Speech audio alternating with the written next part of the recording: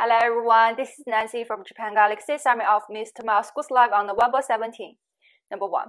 Many biotech companies and labs in communist China have started to buy healthy eggs and sperm from all over the world. Number 2. Xi Jinping's exact words to Canada Premier Trudeau. You should learn to study about governing the country and the common sense in diplomacy. You are too naive.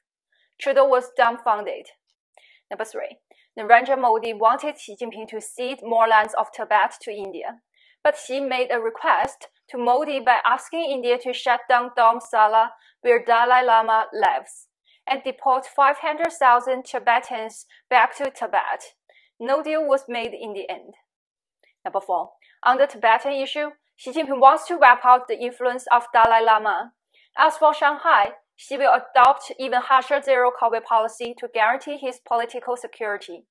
Besides, realizing the threat posed by the new federals of China to the CCP, Xi will take various extreme measures to attack the whistleblowers movement. Number 5. Xi Jinping is taking a proactive strategy at the G20 in Indonesia. He makes himself clear to other leaders that he is only interested in talking about money, but not politics.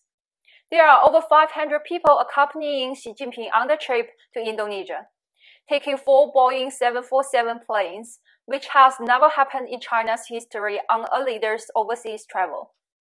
Number 6.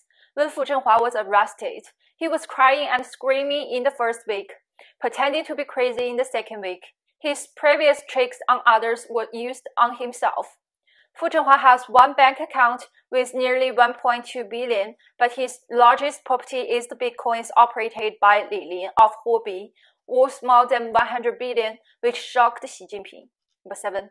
Xi Jinping took out about $50 billion in Indonesia to buy Australian ore and other resources, build a supply chain and bargain with other countries.